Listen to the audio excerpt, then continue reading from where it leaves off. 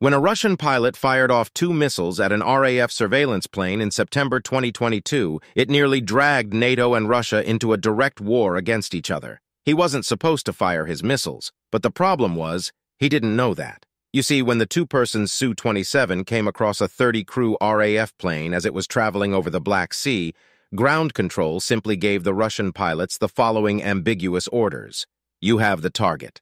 That's when the Russian pilot fired the first missile, which missed. The other Russian pilot, who didn't think they had been given permission, then started to yell at him, and an argument broke out. But that didn't stop the first pilot from locking onto the spy plane and firing yet again. Thankfully, this missile simply fell from the wing, either having been aborted or having malfunctioned.